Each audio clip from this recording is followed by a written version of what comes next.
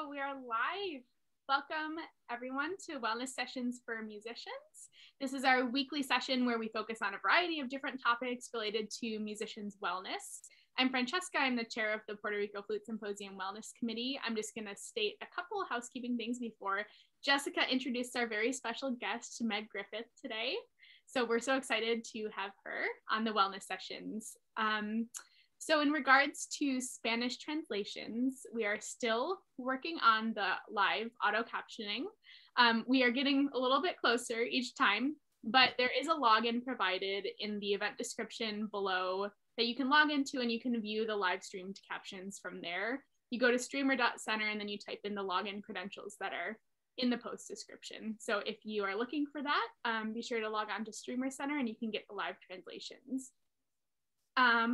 I believe that covers it. If you would like to have a copy of the MP4 file, if you're a teacher of this video to send to your students, just go ahead and either write a comment below or send us an email at wellness@prflutesymposium.org. And I'll let Jessica take it away with the introduction. Yeah, we are so delighted to have flutist Dr. Meg Griffith with us today. She teaches at Texas Wesleyan University, and she's also a certified yoga instructor. She offers yoga for musicians with classes that are geared towards simplifying and solidifying the physical and mental practices of artists.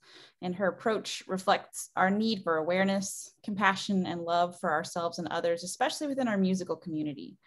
So she helps each individual build their personal foundation for calm and clear problem solving and full appreciation and focus on the moment through both physical and musical expressions.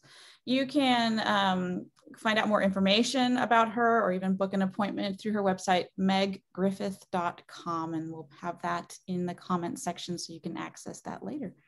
And with that, I'm going to turn it over to Dr. Griffith. Thank you so much. Hi, everybody. So what I wanted to mess with today was actually how to apply all the stuff that we talk about all the time, because I know if it's me and I'm performing, I'm not thinking about my foot, you know, or my hand or my whatever. I'm thinking about what I want to say, and therefore some of the good things that I may have discovered in my practice just go out the window. And I know that can be frustrating, to say the least. So well, the point of today is kind of to figure out where your inner concert hall is and understand where that's located and how it feels for you. So just to preface today, everything is based very personally on what you're feeling. These are examples, of course, and I want you to explore them as you like. You can explore with your instrument, whatever you want to do. But they're going to be tailored to you in the end. So start here and then keep going, because you're going to find your spots, and your spots are what are going to support you when you're anxious or nervous, or when you just really want that powerful sound or the quietest sound possible, you know, that kind of thing. So this exploration really shows you what parts of the body are connected. And we're actually just going to be simple today, and we're going to divide the body into 4 quadrants basically, and use those to explore. But those quadrants can be, you know, microscoped even further, you know, to look at one little spot if you want to do that. But what's really cool, and I hope you will be able to discover it, is that if you do something to one quadrant, it does something to another quadrant, you know, the whole knee bone connected to the something or other bones, you know, so it really shows how one thing can affect others. The main moral of the story there is that when you find your specific spot that just speaks to you, it's going to affect everything else. And we're really sticking with the body because, as a general thing, I'm a flutist, as mentioned, but it works for every instrument. So if you're tight, for instance, here, it comes up into your arm, and that's your bowing arm, and therefore your bowing arm isn't as fluid and things like that. So while I'm demoing on flute, the movements can still be used and explored, and then that leads you to the next thing. So that's how I'd like you to approach it, not thinking that it's just for flutes, because we have a lot of problems, right, flutists, but we aren't the only ones, so we're all in this together. So let's get to it. So how do you get to performance? So we need to figure out what's going on here. And what I want to say first is that everybody's a little bit different. And everybody has different needs. I'm going to stand so you can see most of what I'm doing, but feel free to sit. You do not need to stand up at all. This can be done really anywhere. The other thing that I want you to be aware of is your own body. I'm going to be doing movements that demo what I'm talking about, but I'm going to demo them a little bit large so that you can really see them. So you don't need to bend as much as me. You don't need to go as far. It's really important that you keep that in mind. I'm purposefully trying to be clear safely, and I don't want you to overextend something just because you think you should. So just keep that in mind in terms of your exploration. It might, you might move an inch while I'm moving probably way too much, quite frankly.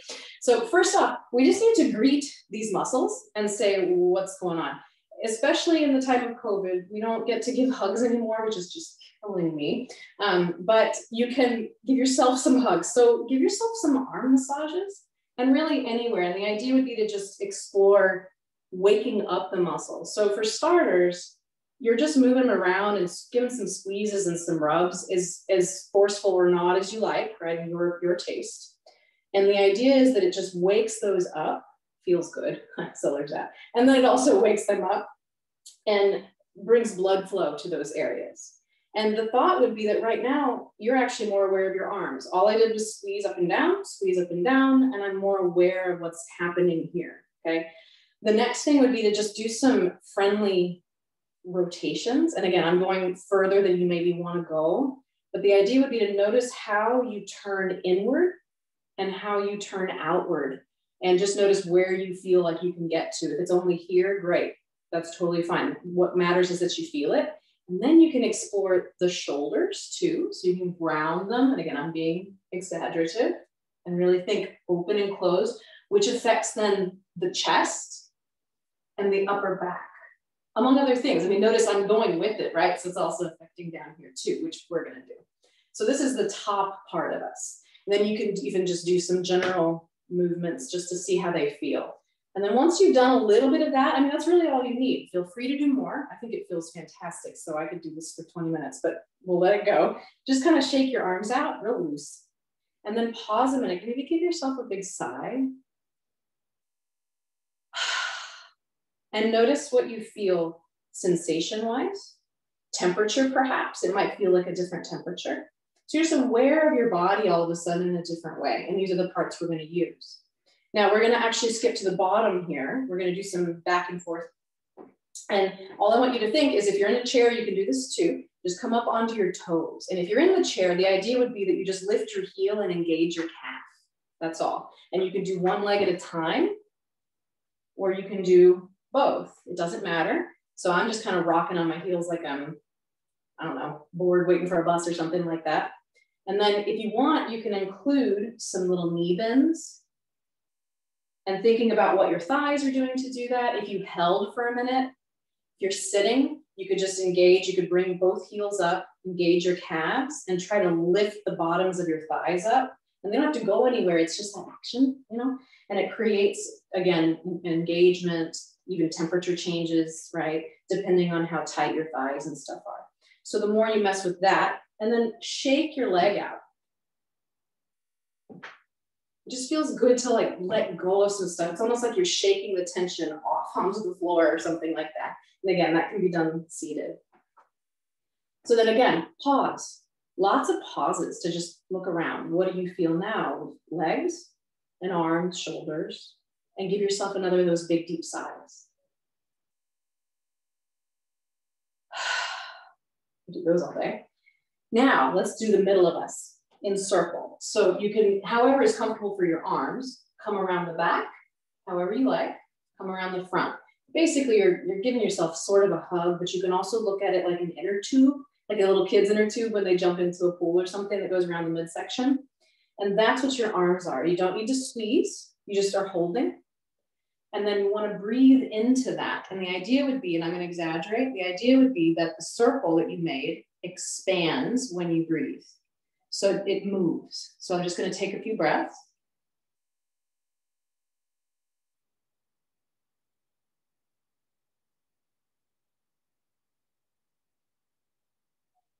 And then if you continue that, you learn a lot about where you are and aren't moving. Just change it a little bit now. Put your hands on your sides And you can go up or down, really both are good. So you could try different spots. Here's down. You want to think about breathing into your fingers. And then if I go up, again, breathing into the fingers.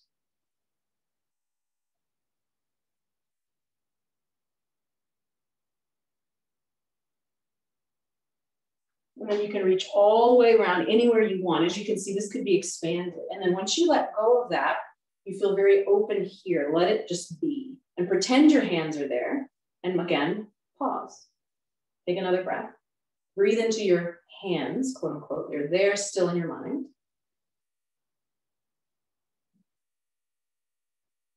And then lastly, be very, very kind to yourself with this. Let your head just drop. And it's all gravity based. It is not pushing or anything like that. I'll show you how to bring it up in a second. Just let gravity hang on it. And if you want, you can do little angles where maybe the ear falls one way towards one shoulder, and then the ear falls the other way towards the other shoulder. They're very gentle, and it's very, very, very, again, gravity based. When you feel like that's complete and you feel pretty good about it, take your hands and just outline your face with your fingertips and push your head up. So your neck is not doing the work. It's all in your arms and it's supported. And then take your head and just kind of go in a little circle. Like you have a laser pointer and you're drawing a little circle on the ceiling.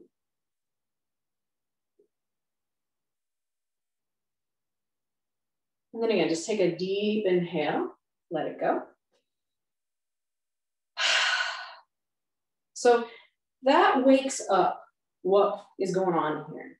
And depending on where you are with any of these things, some part of it may feel more obvious to you than others. So we're about to do our 4 quadrants. We basically kind of covered them. The idea with this is any kind of stretching really does this, but the massaging is just a friendly, nice way to do it. Now I'm going to show you on flute, again, what I'm talking about. The idea here is to take the exercise wherever you want.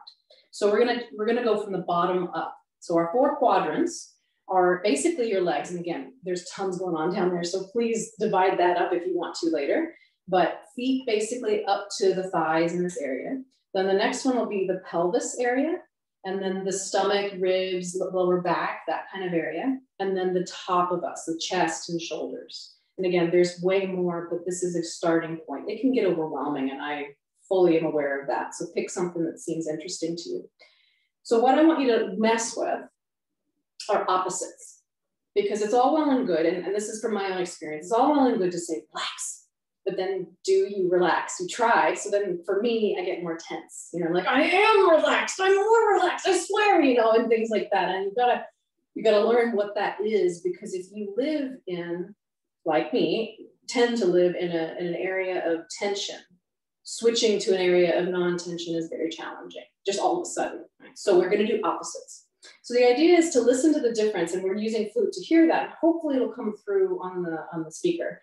If I tighten my legs, and I'm picking a note that's easy, a G in the middle of the flute staff. It's nothing special. And the idea is that it's nothing I have to think about, and I can hear clearly what the differences are. So if I tighten my legs, one could argue this is locking. Be careful with it. I don't want you to pass out. But the idea is that you're getting tight in the legs and you're holding yourself up like you're ready for somebody to come at you, being on stage, right? So then if I hold my G in that position,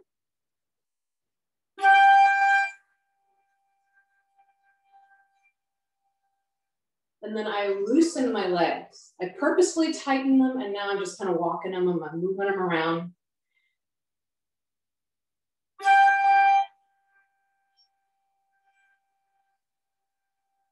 And hopefully you could hear that there was a little bit more resonance there. A tuner is really interesting with this because you can drop your tuning greatly when you mess with it. If I do it during, I'll do it the first half of the G will be tight, the second half will be loose.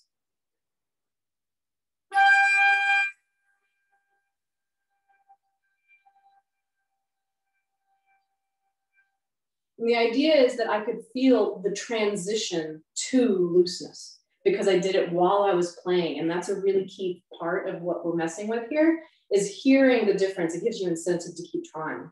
Another one then, second quadrant, would be your pelvis. So if I have a tendency, for whatever reason, I don't really know, to stand a little bit more sway backed. Some people stand more tucked. I don't know where you are, but this is where I tend to be for some reason. If I stand that way, if I allow that,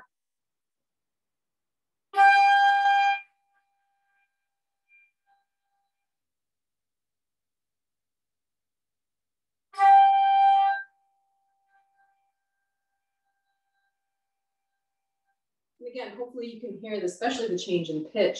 And I'm really trying to be the same, except for the thing I'm changing for you. So I'm really trying to keep it legitimate for that. So then what about stomach? Third quadrant. What if I tighten the stomach, which of course is how we want to move and get air and things like that, or be able to properly give ourselves power on the piano and things like that. How do you use it if it's all tight and scared? So if I tighten, and this is where my G helps. So if you have an instrument where you can hold with one hand and have a free hand, it's really nice. You can touch your stomach and feel how tight it is. And it's not allowed to move when I breathe. This is the wrong way, obviously. See, my hand barely moved. But when we did our circle earlier, it moves in and out. So if I tighten it,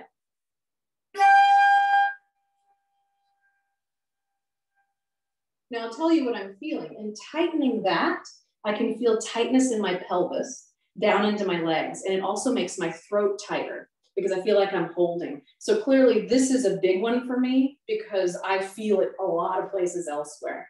So if I change that,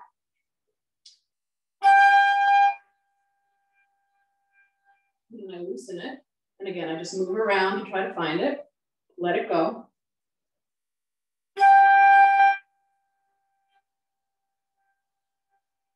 Same with the back. If I'm really tight, in order to be tight, I have to tighten my stomach and other things.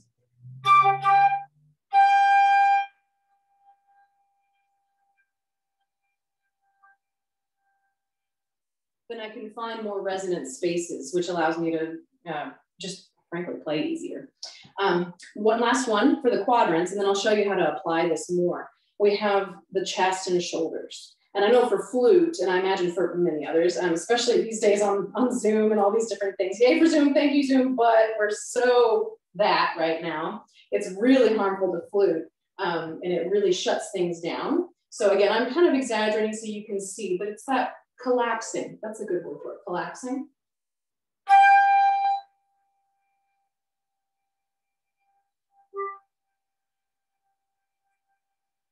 You end up with a more open space here. In addition, by the way, this awareness then that we just went through, and you could spend as many hours on this as you want, there's so many things to find. This awareness actually brings two things into play that are really important. One is that, again, that idea of less anxiety, which of course leads to more tension, because you know what to expect and you have a support system that's there with you. But the other thing is that it makes you healthier. And I know we want that, but I do think we can have both the performance aspect and the healthy aspect. And I know that these guys are amazing for bringing that to our attention. But being aware of it then makes you be able to say, oh, I didn't know that my right shoulder's up all the time. And therefore, that's why I have back pain over here. I thought it was my back, and it's actually my shoulder. And it really makes you aware of your body, and it makes you a partner with your body rather than it's this shell that you walk around with all day. So thank you, body. We don't thank it enough. So the idea then is exploration. Step one, figure out what you like, what is very interesting to you. I guarantee you that if you start this, then let's say you do it for a little bit, maybe even only a day, maybe a few weeks. I don't know. It depends on the person. You're going to all of a sudden find that that thing you thought was amazing over here that was perfect is now feeling so much better. But now you realize you're doing that and that and that. And so it really makes you aware of these things, which I know can be kind of like, oh my God, it's never ending. But it does make you, I don't know, I'm a nerd. I think it's really fun. All right, so how do you put this in here? The best thing I can ever say to you are fermatas. period. Fermatas are the best thing anyone can ever do. And so getting used to those are the important thing. I'm going to use octaves to start. We often leap into things a little too fast, and then we wonder why it doesn't work. And I think that if you give yourself time and look at it like transitions, you're trying to walk across a stream, use the little rocks that are there. Don't try to jump across. You know, that's fun. You may fall in. So if you use octaves, then everything feels differently. So the leg lock, if I lock my legs and I do just 4 different octaves. And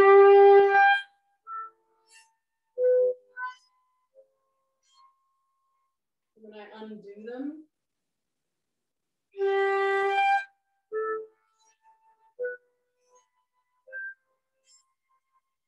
All of a sudden I'm a different person, and I feel better. I will just also say it feels good.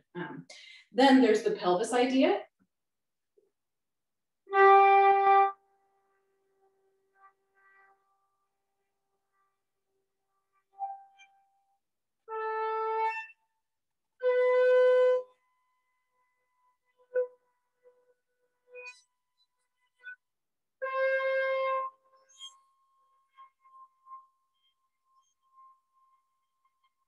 So as you can see, that was an example of just messing with it.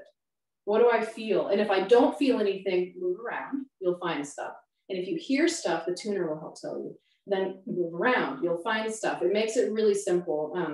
That's what I need. So that's what you're getting. I need simple. So the same things happen with the stomach and the back and the chest. And I'm using octaves because for flute anyway, they're a major thing for us, especially before you get to the upper octave fingerings. But then what do you do after that? So that's like your big longer warm up. This is the important transitional point. If you take fermatas and you put them on more technical things. So currently I'm just going to use a scale. You would start with an easy scale. I'm just going to do a C scale. I'm going to put a fermata at the top. The fermata is what tells you whether or not you need to change anything. If you just play the scale, you may notice, but I'll be honest, I didn't at first because it was too fast. It was too busy. I don't care how slow I played the scale. I was too much thinking about what to do to play the scale. And in this case, if the fermata's there, it's the only reason it's there. So even if you forget during the scale, because you will, because you're human, you'll remember maybe during the fermata. And the idea is to listen during it and fix during it. Try not to stop, because the transition during, you'll learn faster. So if I did tight stomach.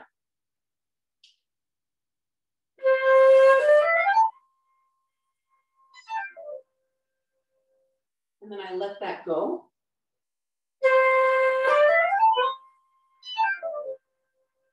You can go any speed you want. I'm moving the fingers so that I'm distracted. I'm thinking about getting up there, but you could go slower. If I did it during tight stomach,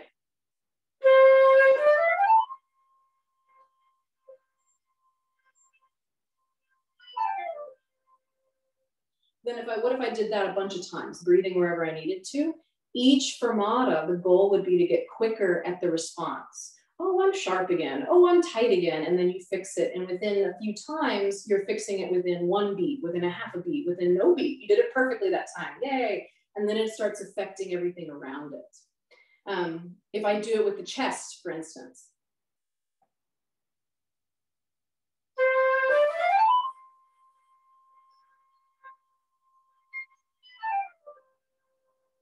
If I do it with one shoulder up.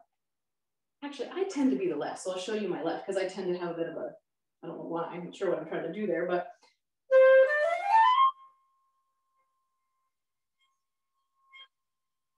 And I really am trying not to do it anywhere else, but I will tell you that when I do that, it automatically tightens my throat. So if it's happening then, what is it doing to, again, a bow arm or how you're going to reach the keys on the piano, et cetera? It really makes a difference there. The last step, so again, this is something you would look at and say, okay, I started my long tones and figured out my body.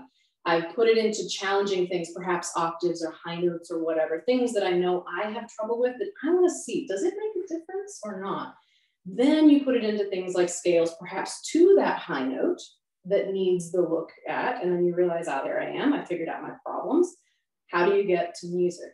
Again, fermata. So I'm going to use a piece, I'm just going to use a very small little bit of a piece, it's flute to pan, okay. Why did I choose this? Let's say I have troubles with my octaves. Let's say that I have issues with high notes and I need to make them a little bit smoother and feel better. If I am tight in my pelvis, then the beginning of this, I'm going to play it normally first so you can hear what it sounds like for those that aren't flutists. I'm going to go a little slower.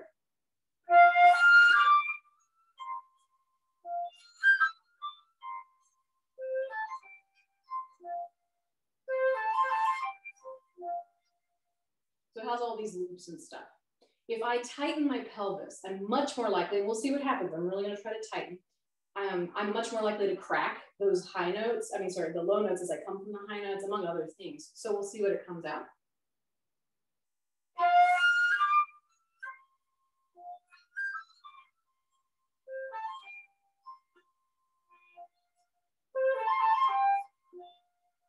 What it feels like to me is I'm playing with just this and nothing else. So if I loosen that,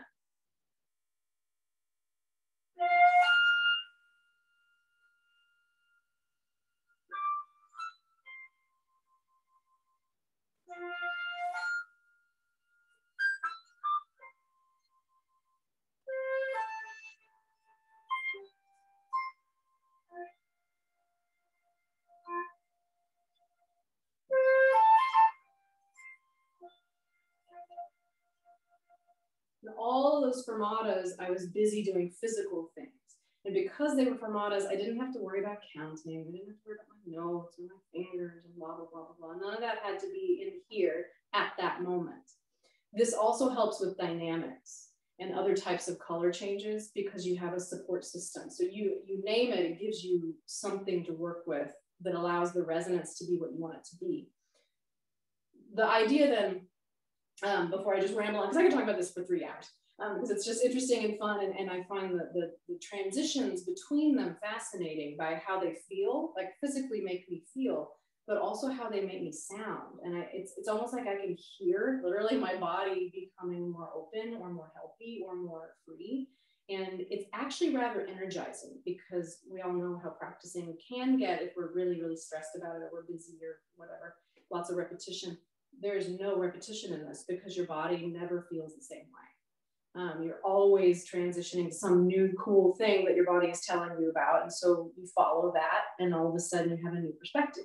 And that's kind of the idea, is it slows you down, makes you go inside you rather than thinking about what's on the stand, because that's all well and good, but it'll be there tomorrow. This will be here every single day and changing, and it's your sound and this is your speaker. So make a good connection to it is the goal. So there you go. Have fun, enjoy, figure yourself out. Awesome. Thank you so much. That was such a wonderful presentation. And I could definitely see and also hear the differences when you were talking about the tense versus relaxed and present. And that is such an important topic. And I think we can all benefit from that so much. And it was just an amazing presentation. Thank you so much. I'm going to go back and watch the recording again and play along because I'm really excited to start trying this. So thank you. Awesome. Yeah, if you think of any questions, definitely say, because I mean, seriously, I could talk about this forever because it is fascinating and everybody's so different that just, and we all know that, but it's just a massive, like I say, I think I feel it in my pelvis more generally, but it's clearly my shoulder. So, tomorrow will be different. It's really fascinating. I've been dealing with a shoulder injury on and off for like the past 10 years. And I've been doing work with body mapping this year. And I've also done yoga and other body awareness activities that have been really helping. But I'm noticing that it's a lot more than just my shoulder that is contributing to the shoulder pain. And that's been so fascinating to realize. And you touched on all of those points in your presentation, especially the tightness in the stomach when breathing, because so many of us, I think of support as tightening the abdominal muscles, and then that doesn't allow us to breathe as freely. And so I loved that you demonstrated that, because I know that I have done that. I've tightened my ab muscles because I thought that would lead to support, and it actually inhibited my breathing ability a lot. So thank you. This was incredible. We loved it. Good. Yeah. Yeah, I agree. I think how much that we do that. And I think it's just we carry a lot of tension there. But what about these big muscles? Use them, right? they're there for a reason. Yeah, well, thank you so much. And thank you for having me. Yeah, absolutely. We have your information briefly posted on the description, but if anyone is interested in contacting Dr. Griffith after that, just shoot us an email and we're happy to connect you. And yeah, we're looking forward to hopefully working with you again in the future. So thank you. Jessica, did you want to chime in at all before I close this out here?